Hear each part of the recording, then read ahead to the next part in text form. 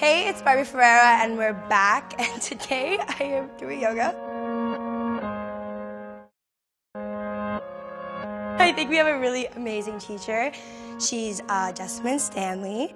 She does big girl yoga, so it's really like positive, amazing, everything.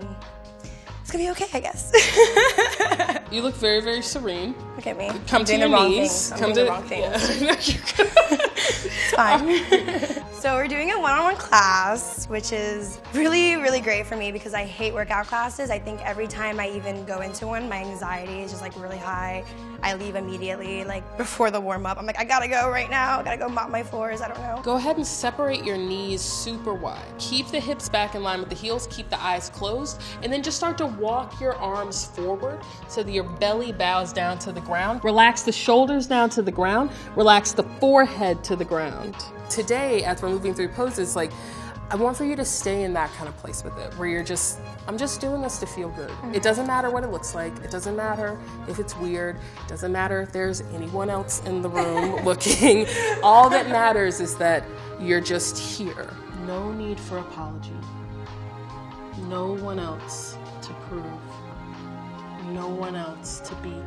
Beautiful. I'm just gonna draw you up right here. Nice, nice. You feel that length? Feels I good, do right? feel that. Right, there you go. Nice. Indeed. Ultimately, the whole thing about this is that every human body can do essentially the same thing. So like all of these shapes that seem like superhuman almost are actually just natural human traction.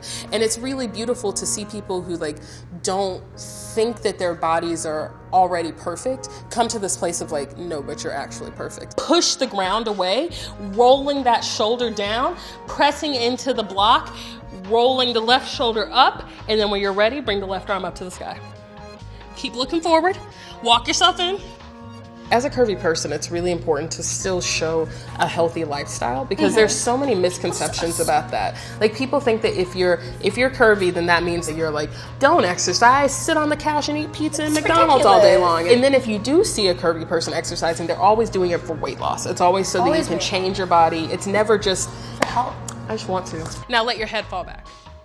Beautiful. Take one more breath here, just like this. Then gently roll all the way back up.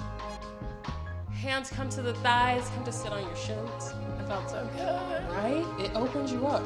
I mean, in your day-to-day life, how many times are there like ups, these dramatic ups, and then catastrophic lows, and then like, exactly, right? And so you do yoga so that you can get to this place of like just being cool with the bumps, being cool with the changes, because the only constant in life is change. You know, it's just hard.